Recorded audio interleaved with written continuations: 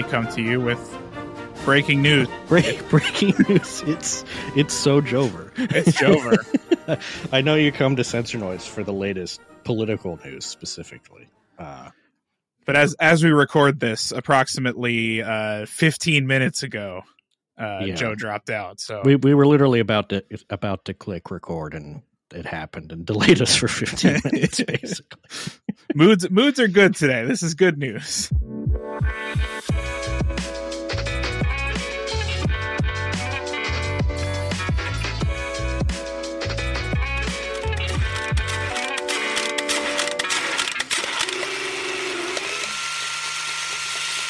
And then we had to reboot our computers 15 times to get the recording to work. Yeah. We're here now.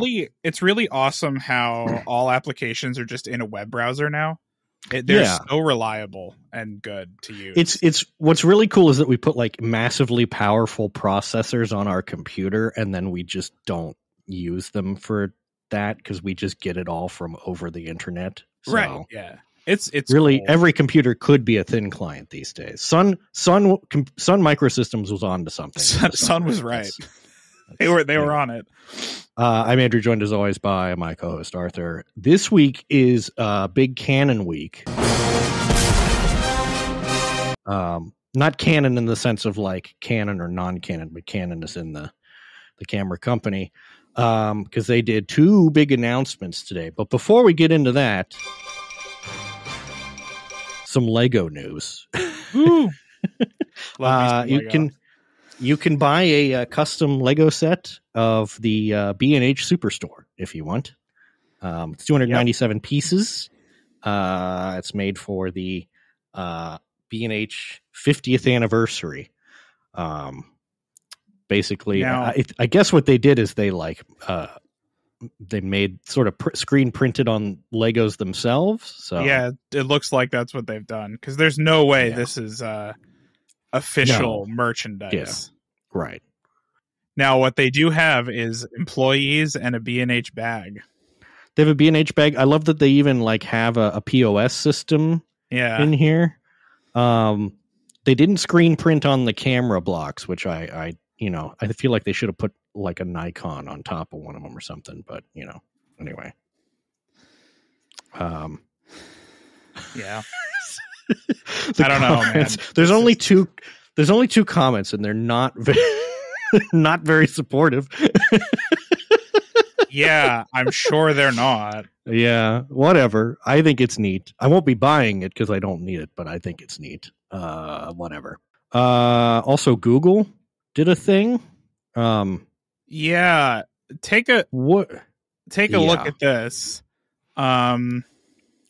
So what they did is they basically said camera bump. We'll show you a camera bump. So Google is like really bad at keeping anything a secret. So they hold events like Apple does or Samsung does to announce their phones. And they basically just leak them on purpose in advance. Mm-hmm. I don't really understand this strategy, but anyways, they've basically leaked their Pixel 9 Pro. And wouldn't you know it, the camera bump is even larger. It's absolutely enormous. Yeah. It goes the entire width of the phone. It looks like the entire width of the phone. It looks like it's a good 0.5 centimeter thick. Yeah. Yeah. And it's tall too. It's like, yeah, I don't know. It seems like it's as tall as the iPhone camera bump, and then just the entire width of the phone, and then 5 centimeters thick. Like this is huge. I guess this is how you got to do it, though. I don't know if you recall from like the bad old days, but like I had a Droid X, and it had a massive camera bump. And like the Lumias that had really high or the Nokias that had really high res cameras had really big camera bumps. I feel like this is just sort of like, as the desire for better and better cameras in phones continues, the camera bumps will just have to get larger and larger because there are, you can only make a camera so small, and get an appropriate amount of detail out of it. So, yeah. It's just... Okay. This may be an unpopular opinion. They should just put a 1-inch sensor on the back of the thing. No. This is my unpopular take, I think. If you're going to do this, right, if you're going to have this giant camera bump, you should just make the phone thicker. So that simply it's make the phone thicker and have a bigger battery in it. Yeah. No, what we really want is for it to sit unevenly on a table and like rock around as well. Or do the thing. Remember the shape of like the iPhone 3GS, where it was like nice and curved and fit in your hand real nice. Yeah, they should do that. Yeah. No, see, the thing is, cameras or phones shouldn't be comfortable to hold anymore. They should just be like, they should just be like peerless black slabs. You know, they're all. The current design language is basically, what if it was the monolith from 2001: A Space Odyssey? Naked robotic core, they call it. Yeah. Mm-hmm. I miss the iPhone battery case. Did you ever have one of those? I did, yes. I missed that. It was huge, but it made the phone feel real nice to hold. It was very nicely curved, had a good weight to it. Mm-hmm. And then it didn't rock around on the table. It's great. Yeah.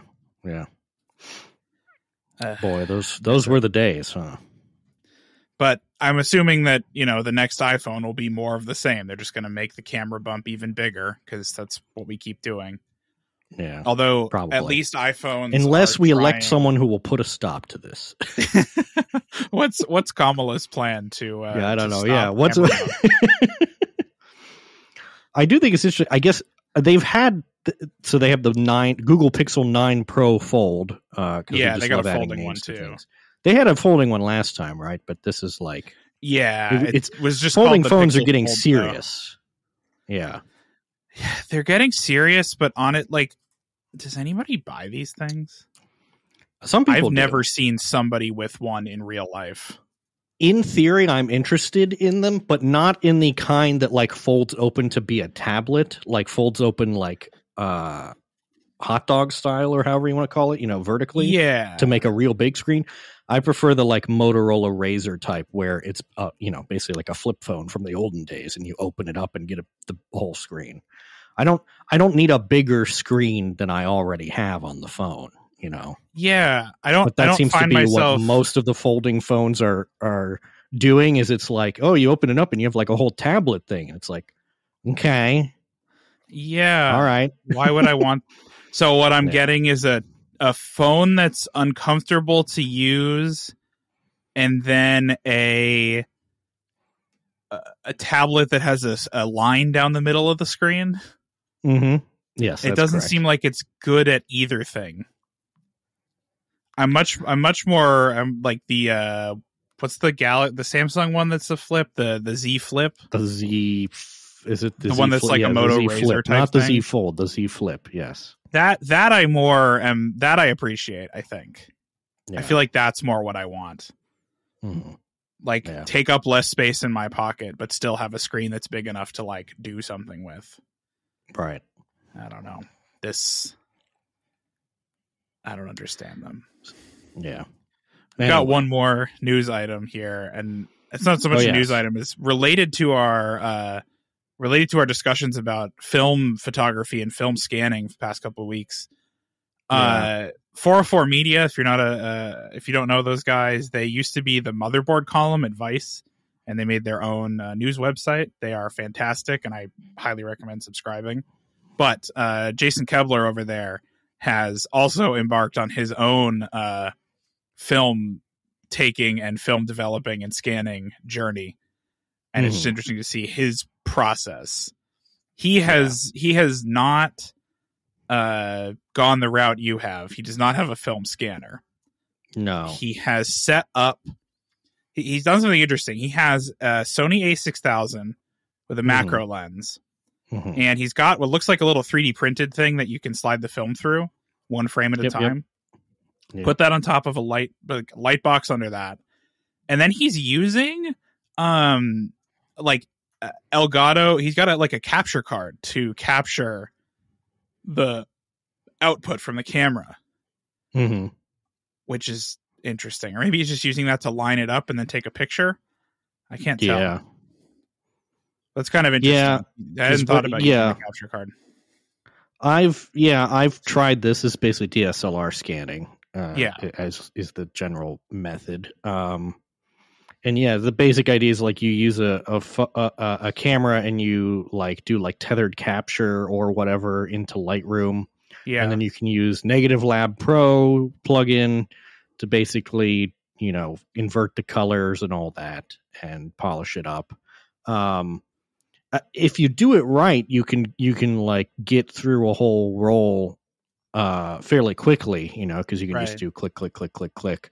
But, I would say setting it up is the big time suck here, because you have to get the copy stand for your camera, and then you got to have the light source, and you got to line it all up just so, and then you don't get any like digital ice or anything, right? If you do it no, you don't. No. Yeah. Digital ice requires infrared light. Maybe it doesn't matter. So I don't know. I feel like it's just as fiddly as all the other kinds of scanning, just in a different way. I don't know. But it's another place that's just highlighting how there is no film scanner available. Right. And there really should be. Yes. This is a problem that I feel like could be solved pretty easily. And it was. A decent market for it. Well, that's the thing, right? Yeah. It was solved 20 years ago, and we just stopped making them. Well, anyway. Yeah. It's Canon news. It's Canon week. Canon has a couple things that they've come out with here.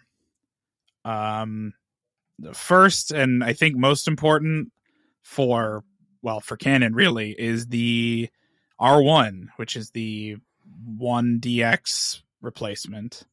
The flagship, their words. Yeah. They're calling this their flagship. Now, don't get this confused with the R3 that came out a couple years ago that looks exactly the same. Yeah. Because that wasn't a flagship. There's side-by-side pictures of them, and they are, remarkably similar. That was not a flagship, and this is a flagship. So don't get it. And the way that you can tell that this is a flagship is because it's very expensive. Yeah. $6,299. Yeah, which makes it the most expensive of the flagships. It's more than a Z9. It's more than a Sony A9.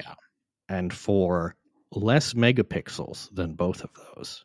This is a flagship camera in 2024 that has a 24 megapixel main sensor. Now, and in theory, whatever, it's fine, right? Yeah. This is for sports.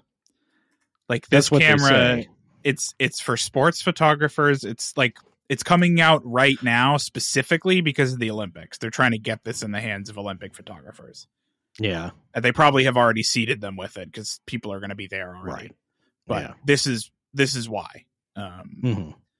And for those people, you're getting you're taking photos and you're putting them in a magazine or you're putting them on a news website. 24 megapixels is plenty. Right. It's fine for the use case, but it's very specific for that use case. And this has, it has eye-controlled autofocus. It can do 40 frames per second with the electronic shutter, 12 with the mechanical shutter. So, you can, for sports, makes a lot of sense. Should mention also that the R3 also has the IAF. Yeah.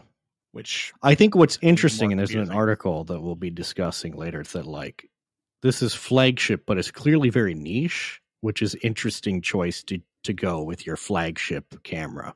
Well, I think that these big ones, the ones with the integrated grip, have always been fairly niche.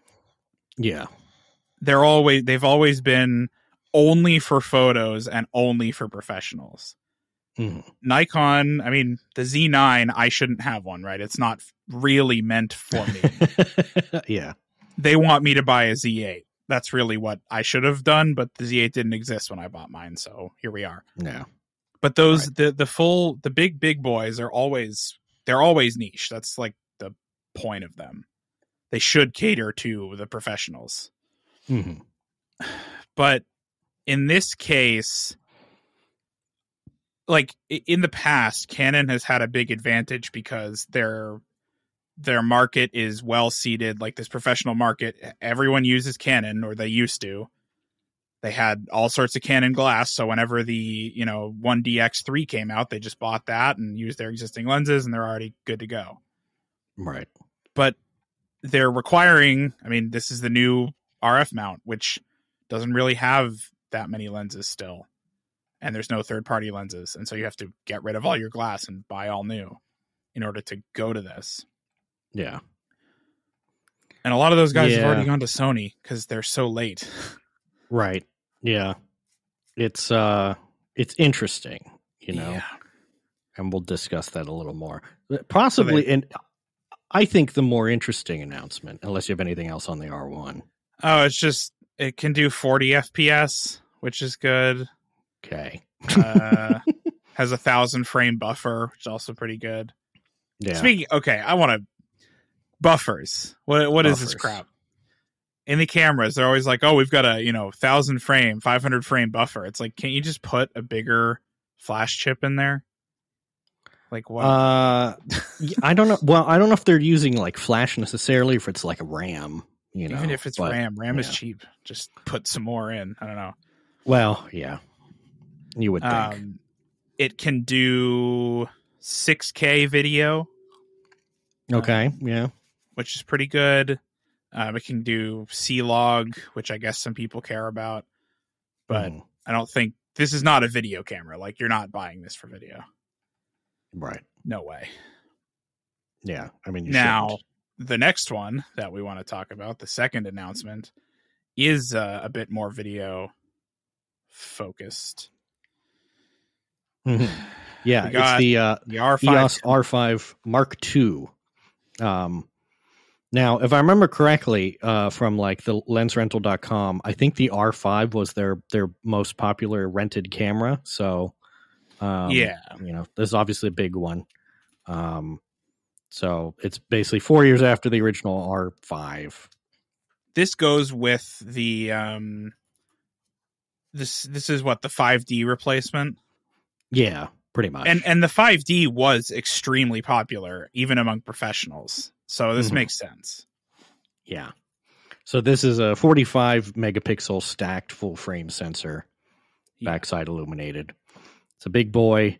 It includes a new AI technology for upscaling, denoising, and autofocus performance. Of course it does. The upscaling can push the 45 megapixel files up to 179. No, this isn't pixel shift. It's AI upscaling. Worth noting, it only applies to JPEG files. So it's sort of hallucinating a larger picture for you, I guess. Yeah. Autofocus system is faster, can shoot 30 frames per second with electronic shutter. Other than that, it's more of what you would expect, got a CF Express and a SD card slot. It's an R5. It has eye control AF. But this actually seems like a meaningful improvement over the original R5. So yeah, it really does.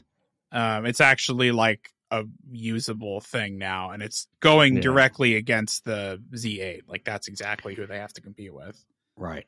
And this one is a proper hybrid camera, and that can do 8K 30p, RAW and HDR, 4K 60. Yes, has a full size HDMI port. That is nice. They really should do that more. Yeah. It does have IAF as well, which is pretty good. That's nice. I wish more. Does Canon do they have a patent on that or something? If they did, it would have expired long ago. Because like my Elon 7E had eye control AF, right, and that thing's more than 20 years old. So yeah, I don't know. I guess it's just that like I feel like it's not. I don't know if people just don't use it so that it's not actually that in that high of demand or what, but I don't know. It seems like, especially for sports, it's super useful. You would think, right? Because you don't have to use the little joystick or whatever. You just look at what you want to focus on. Or trust the action modes. I was watching some of the videos on this, and it has these like action tracking modes and you can like tell it what sport you're looking at, and it's supposed to be able to follow the action with its focus. Right. So like if you set it to basketball mode, it will like focus on whoever has the ball. Ideally, doesn't work particularly well. Yeah. But, you know, just looking at the person who has the ball would work fine. Yeah. What's interesting too is it has a new optional vertical grip that has an integrated cooling fan to help extend recording times. Boy howdy, will you need it, because I was watching a video about the video recording on this, and even in 4K, it overheated at 28 minutes. Oh, geez. Yep. Yeah. Canon, they still have not solved the overheating while recording video problem on these things. Yeah. Which, for a company like Canon, is astounding to me, because don't they make like cinema cameras? They do. Isn't that one of their things that they do? Yeah. And as far as I know, the cinema cameras don't have issues with overheating, but yeah. No, I don't think they do. Yeah. I don't know. You'd figure they'd be able to. It's a weird one. Do that. Maybe make the bodies out of, you know, more metal, I guess. I think they do. Like the bodies are a huge heat sink. It's just not enough. Yeah.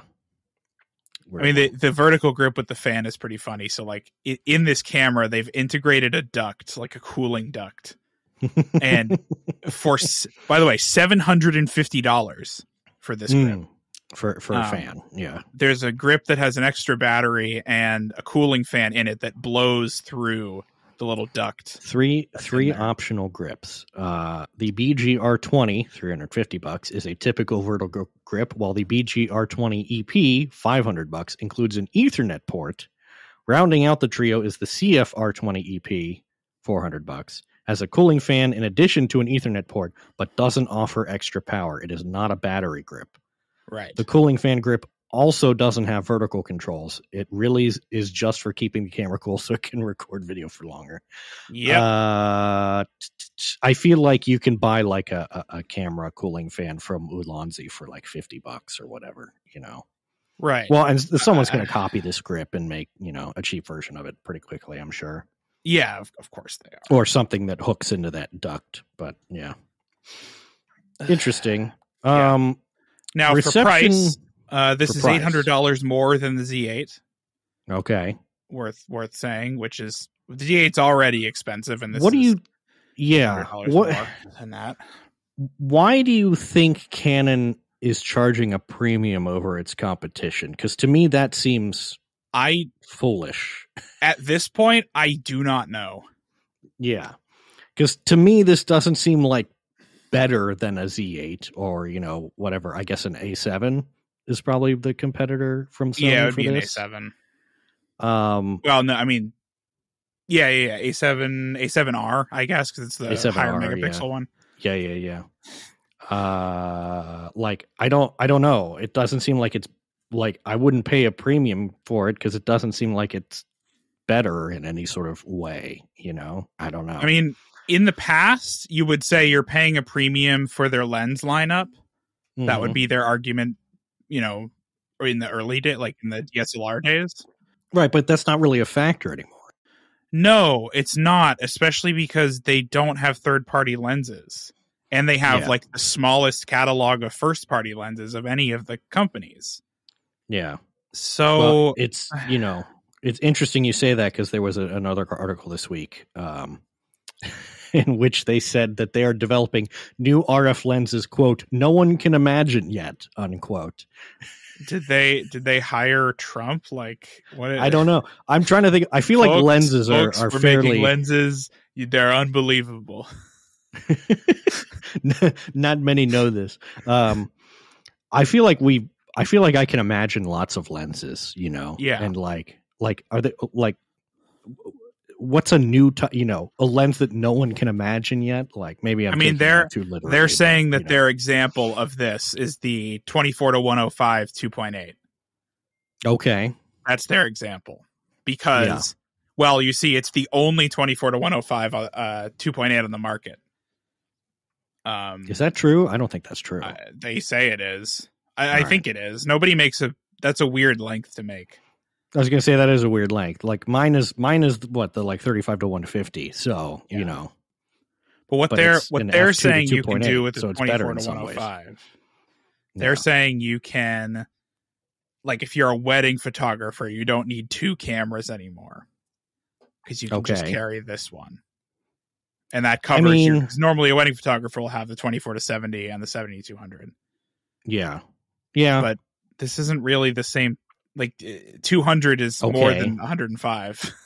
Yeah. Right. Like, I don't know.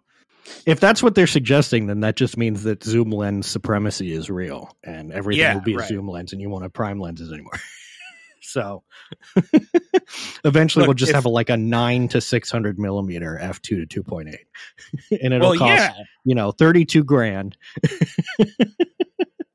But like if they could actually do that, Yeah. Well, sure. Right. One of the comments one lens to rule them all. But can they make a $700 24 to 70? Tamron certainly can, and it's really good. Right. Yeah, no. Yeah. Nobody. I don't know. Yeah. Yeah. I'm very confused by their strategy here. I don't really. I don't know what you're paying for when you buy this. You really are not the only one confused about their strategy here. The folks at Petapixel were also confused. Article here that says the Canon R1 feels rushed, even with 3 additional development years. Yeah. Because it really doesn't seem like we said, it really doesn't seem different from the R3. Yeah. It really looks the same. The firmware feels unfinished. The actual amount of hardware available is sort of TBD. Yeah. Unknown quantities. Don't know how bright the EVF is.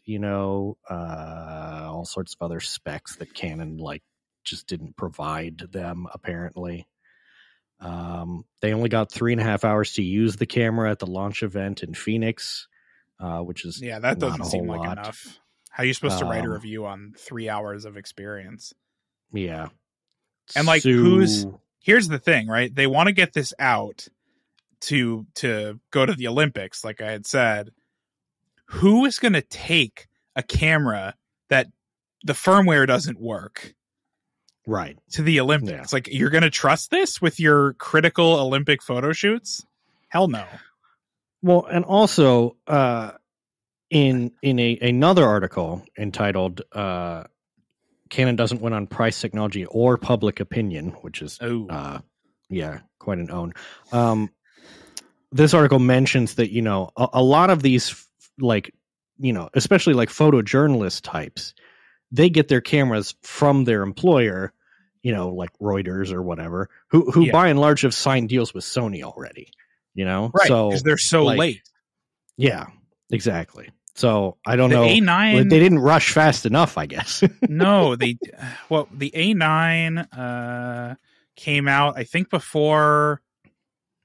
It was before the 2020 Olympics.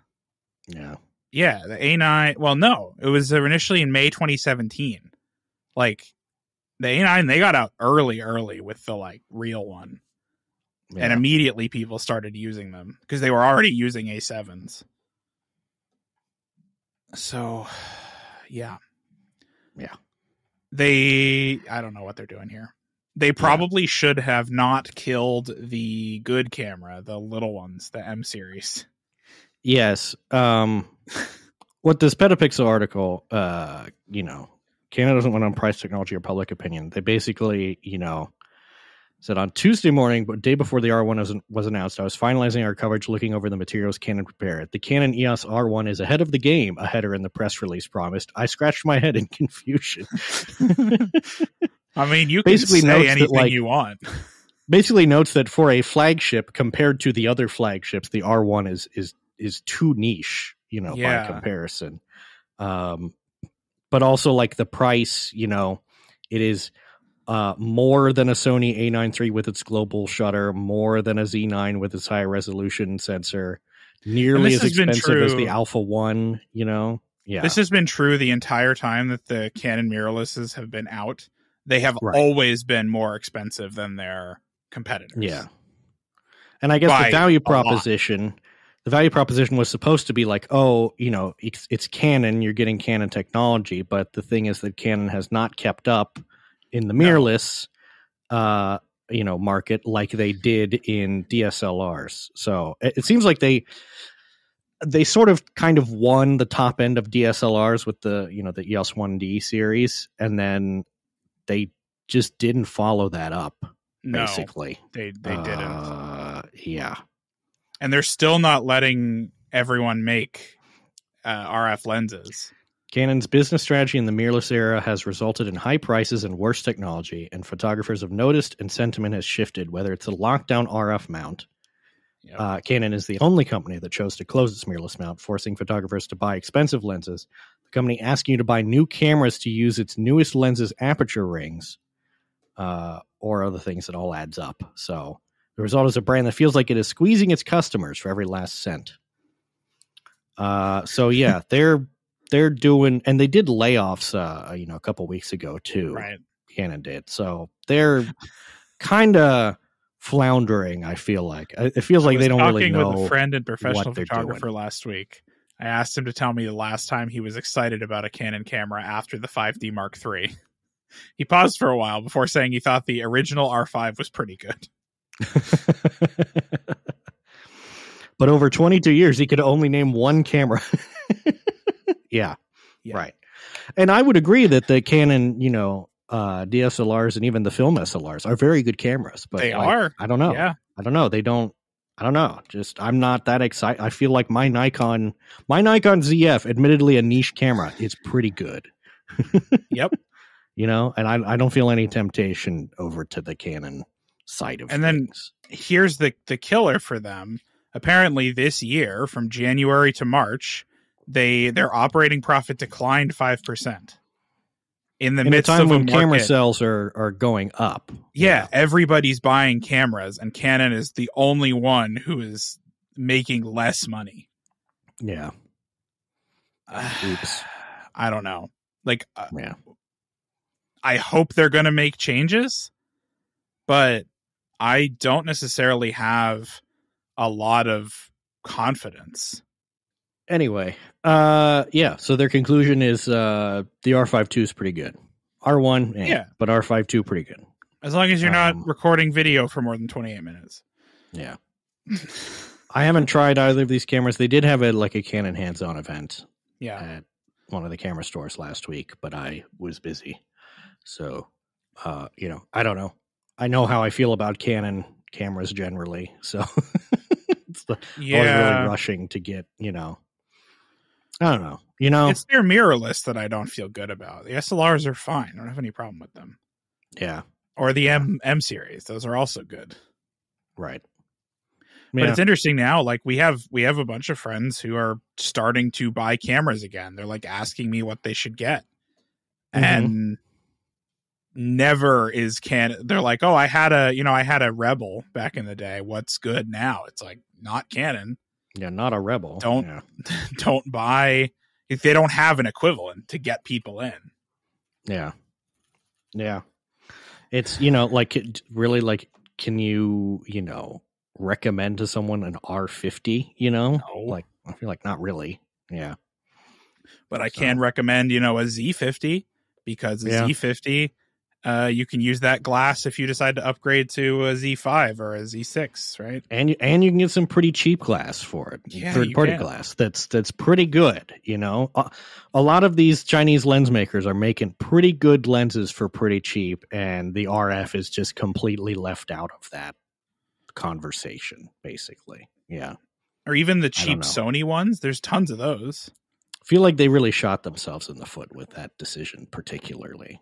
Yeah, and they rolled it back a little, but Tamron and Sigma are only allowed to make lenses for APS-C, not for full frame. Which is, there's that thing where you can't, once something is out in the market, you can't pull it back. You can only make it worse. Mm-hmm. What's going to happen now is there's just going to be a ton of really bad unlicensed RF lenses. Right. That's what's going to happen. Yeah. Well, I'm sure there's some already that like, are like manual focus, fit in the mechanical mount, of course but don't. Yeah. So, yeah. Well, good luck to them. Yeah. We'll see. If you're a professional photographer and you're rushing out to buy an R1, write in and tell us why. Yeah, let us know. I did ask, I have a friend who has an R5.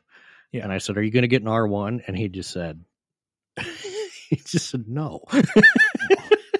He said a Mark II, maybe. Yeah, maybe. It's not a super compelling upgrade if you just do photos, though. Right. Yeah. So, especially if you don't do sports. Anyway, that's your Canon update for this week. This has been the official Canon podcast. Oh, God. Canon, if you want to send us an R1, we'll take it. Yeah, I'll reverse what I said. I'll take a review. I'll gladly provide my actual unbiased feedback if it's, made available to me. But yeah. I mean, the other thing we mentioned is the R1 isn't even available for like a couple more months. Yeah, no, it's not going to be available for a while. Yeah. Might go try out. There's a Nikon demo day coming up. Might go look at the Z6 III. Oh yeah, are those like available now? Maybe or soon. I didn't know if they were actually shipping or not. Yeah. Oh no, I see the initial review. That was Friday. Never mind, I missed it. Okay, well. Whoops. No, it still says coming soon, but it's expected availability July 26th, so this week. Okay, yeah. And it looks like, we should have talked about this. It looks like initial reviews are out as of yesterday or day before. Interesting. Well, what do they say? What do we got here? AF is good. It's got they've got the cloud thing in it. Really? Yeah, the Nikon Imaging Cloud Service. Okay. If that works as well as Frame.io, might be worthwhile. Yeah. I'm not sure what it's supposed to do exactly. They've upload full resolution photo files right from your camera to your preferred photo storage sites. Huh. Okay. And in the icons here, it's got OneDrive, Lightroom, Google Photos, Dropbox, Okay. Hey, if this can just send pictures directly from my camera to Lightroom, that'd be great. And it automatic updates.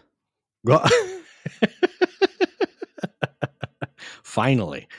No, but seriously. It says updates will be installed if the camera is off and connected to an external power source. So you specify the time, and if you just leave it plugged in, it will update itself. Yeah. That's awesome. Please please bring that to the Z9, please. I mean, it looks like a Z6 to me, the same as the other ones, but right. A little nicer, I guess. Mm-hmm. I'm for it. Yep. Now, what I do need Nikon to do, which I've come to realize today again, as I was helping my wife pack for an overseas trip, pancake lenses, please. Oh, yes. Yeah. Please. I need those. Yeah, because they really only have the one. Yeah. And we have the one, and it's fine. But, I need more of those, please. More a lens that no one can imagine, a lens so flat, Yeah. That's what I'm asking for. Yeah. Give me... You remember the thing that Canon Why haven't had? I purchased that pancake lens? It's not that expensive for a new lens. I really should just buy it. Like Nikon, I need you to make a mirrorless equivalent of the Canon EF 50mm 1.8. Please make that. Yeah. That I don't lens know why is $125. Yeah. Just make that. Yeah, it's weird because currently they only have they have a macro 50, but the other 50s are both S lines, so they're quite expensive. It's like, where's your plain old 50, And look, the 50 1.8 that I have, it's great. It's really good, but just make a little one. It doesn't have to be perfect. It just needs to be small. Right. Yeah. Yeah, the Nikon 26 2.8 is the slimmest and lightest C-series lens. Great. Follow up on this. Yeah, make more of this. Yeah. Well, anyway, what have you been doing hobby wise? What have I been doing? I finally you have shot. A shoot later. I do have a shoot later. I also finally shot through a full roll in the Pentax 17, so we'll see how all 72 of those frames end up. All right. I honestly don't know. How was that experience? I found some flaws with the camera design, mostly, the physical design primarily. Sure. One is that the camera is so small that it is very easy when you go to move the film advance lever with your thumb. It's very easy to accidentally hit the mode selector and switch it into a mode that you don't want it to be in and not realize it. And then the zone focusing ring is weird because it's it clicks solidly in some positions, but not in all of them. So it's kind of hard to go by feel. You really do have to look at exactly where, what setting you've got it set to. And I also I still don't know if I'm doing the zone focusing right. We'll find out. Yeah, it's kind of hard to tell. Yeah. I guess that's the big thing really, is that I kept finding that I was switching it into a different mode, which was annoying. Yeah. I don't know. The lights in the viewfinder blink, or there's two little LEDs. They light up or blink to signify different things. And frankly, I don't remember what they're supposed to mean. And I'm not carrying the manual around with me either. Right. So I don't know. Yeah. Not intuitive. Put a label or something on the light, or I don't know. Yeah. Anyway, other than that, it's pretty good. It's very light, shooting full frame is weird because I'm used to shooting landscape orientation most of the time, which means I got to flip the camera most of the time. So that took some getting used to, but yeah, I don't know. We'll see. It seems like if I do well with it, it seems like it might be a good option for, a carrying around town sort of camera. Sure. Which is kind of the point of it, I feel like. Right. Yeah. Yeah, that's good. That's good. Yeah. And also, I don't know, there's framing lines in the viewfinder, and I don't know if I line things up right for the given, distance or whatever, focus range and all that. Yeah, I guess we'll find out when you get around to actually processing them. Yep. Yeah. But, yeah, that's pretty much what I've been up to. Nice. Well, I've been doing some bird photography in my backyard. We've got a bunch of birds lately. We put up string lights back there that go between, the roof of the house and the fence just to light up the backyard. And that seems to have given the birds a perfect place to sit. Yeah. So I got a picture the other day that's pretty good of a hummingbird taking a nap on the wire. We get other birds coming through. We get possums and whatnot. That's kind of what I've been doing with photos, but most of my time has been doing 3D printing and things like that. Yeah. I got a 3D printer, and the thing about that is, you can just print yourself some little guys whenever you want. You sure can. you can just think of a guy and print him out. So, guys, no one has imagined yet. I've been printing all sorts of little articulated whatevers because it's cool. I'm probably going to go through 3 rolls of PLA before I make anything useful. But that's fine. It's fun. It's all sort of part of my plan for this year of getting back into creating things.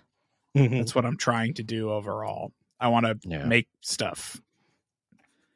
So I've also set up a workbench in my office. I pulled in an old workbench, and I've got a whole setup going over there. You're going to do DSLR scanning on that workbench, I assume. I could, yeah. Yeah. I mean, The thing that I haven't had in a while is just like a space where I can put stuff that I'm working on. Well, I have a space for me. I have my own office. I have a man cave, but what I haven't had is a place where I can like leave something in progress. Yeah, because I could use my desk, but I work from here, so I have to clean it. Right, and I could use the dining room table, but same thing. I need to use that. Eat on that, right? So I can't just leave a half done project out anywhere. Well, just do like I do and leave a half done project out on your dining room table anyway. Well, I don't want to solder on my dining room table. Well, maybe what's a little lead, Well, I only use unleaded solder, actually. Oh, okay, yeah. What octane? No, I have both. But like, I don't know. I want to be more creative this year and like do stuff, and this gives me a space to do that in.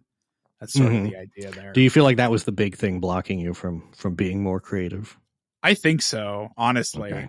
Just having somewhere to. I definitely fall into this trap of feeling like in order to do something, I have to do the whole thing. Oh, yeah. Right. I can't. Or are you saying you don't have to? Yeah, right. I can't only do part of a thing. Right. And this stops me from editing batches of photos too half the time. Like if I go to a sports event and I have 2,000 pictures to go through, I'll sit on that for weeks because I feel like I have to go through all of them all at once. And I don't, but I feel like I have to. I think of the adage, never half-ass, two things, only whole-ass one thing. And it's like, well, but for like personal stuff, it's okay. Personal stuff, it's fine. Yeah. Right. And so now I have this area that I'm hoping I can work on things that need to, sit, and I don't have to do all of it all at once. I can work on it in little bits. That's the idea. Yeah. So we'll see if that pans out, I guess. Pretty soon you'll be like me. You'll just have like the remnants of projects that you sort of started on and then gave up on just everywhere. Oh, I have. I can't tell you how many like little development boards I have just lying around. I have a fishing tackle box from college that is full of half done projects. And at this point, they're so out of date. I don't even know if I can use them anymore. Yeah. Yeah. I should actually probably open that. I think there's several lithium batteries in there. Probably they've all get inflated those out. Up now. Yeah. I'm certain maybe they a good have. idea. Yeah. But see, now this gets me into the mindset of, I have a 3D printer. Now I need a laser cutter, obviously. Sure. Yeah. I mean, it makes sense. Yeah. Well, you also need a resin 3D printer so you can get high detail. That I actually probably will get one of those. Well, they're quite a bit less expensive now. They used to be very, very costly, but now you can get them for under $1,000. This is true, but to get one that has like decent build volume, I feel like is still pretty expensive. Yeah. But yeah. That's a fun one because it's smelly and, potentially, yeah. Well, I've put the 3D printer out in the garage. Liquids. So it's fine. It's out in the garage. Yeah, right. That's the splash zone. If stuff gets out there, it's fine. Mm-hmm. Yeah, you need a laser cutter. You need a CNC. So you can do like wood carving. Without actually. Well, that's sort of what I would think about is getting one of the. I think the Glowforge can do dual duty. It can sort of be both. Our mutual friend Sam has had a CNC like on his wish list for a very long time. I don't remember what it is, but it's quite good. I guess I basically use this like a Makita router, but yeah. Yeah. I'm just hearkening back to school, and I guess I'm just wishing I had the tools available to me now that I had then.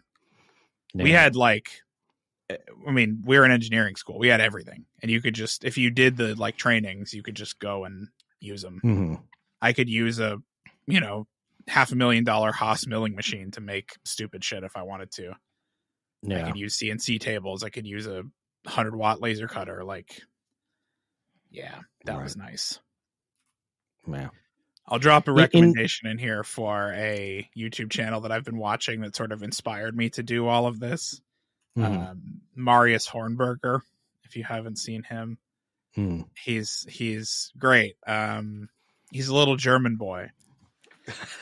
I don't know how else to describe him.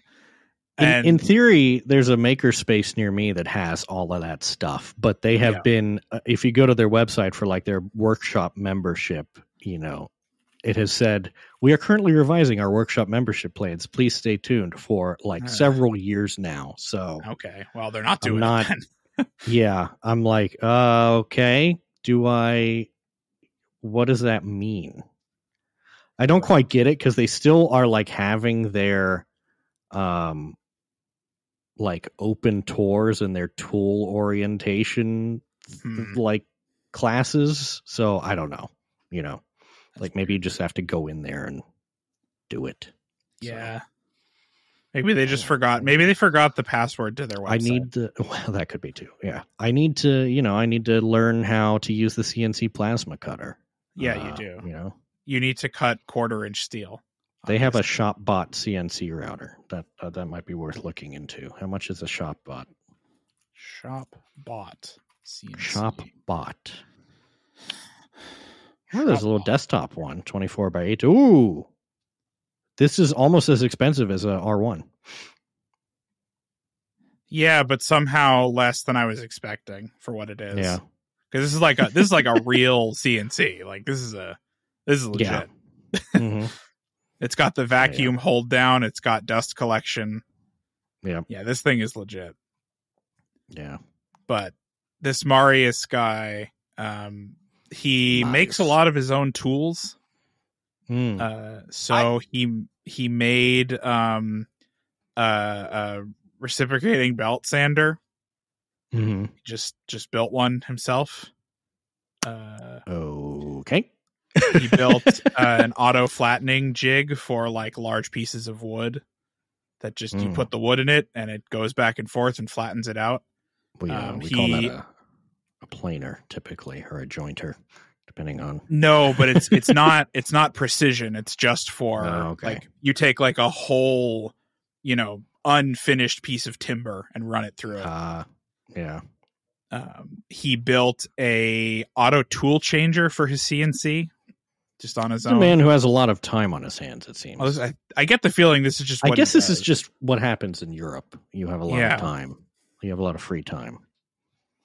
He built a gantry for his camera in his lab, which is pretty clever. He built this like sliding gantry on the ceiling so you can put his camera can be in basically any position in the workshop just on this sliding gantry. Yeah. But his like watching him do this stuff made me realize like, oh, I have a degree in engineering. I could do this stuff. I know how to do this. So that's my plan, is to do more stuff like this. Well, keep us posted. And it lets me order a bunch of magnets from Amazon, so that's fun too. Well, yeah, this has been episode 19 of the official Canon podcast. Join us next week when we'll be discussing new Canon rumors. Maybe some lenses, things of that nature. I don't know. Anyway, goodbye.